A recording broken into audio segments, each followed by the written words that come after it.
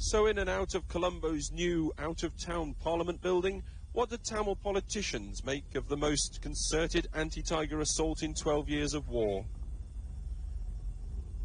Moderate Tamil MPs say the tigers should talk now about the government's proposals for devolution. They represent the most positive, most far-reaching ideas with regard to the sharing of political power between the centres and the regions.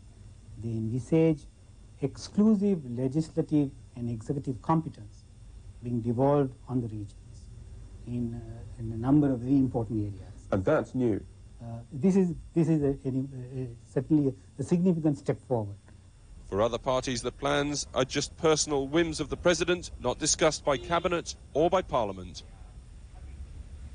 It is what the government is prepared to put before the Parliamentary Select Committee, which you would consider as the government proposals. These are just somebody's proposals, and as far as we are concerned, non-est.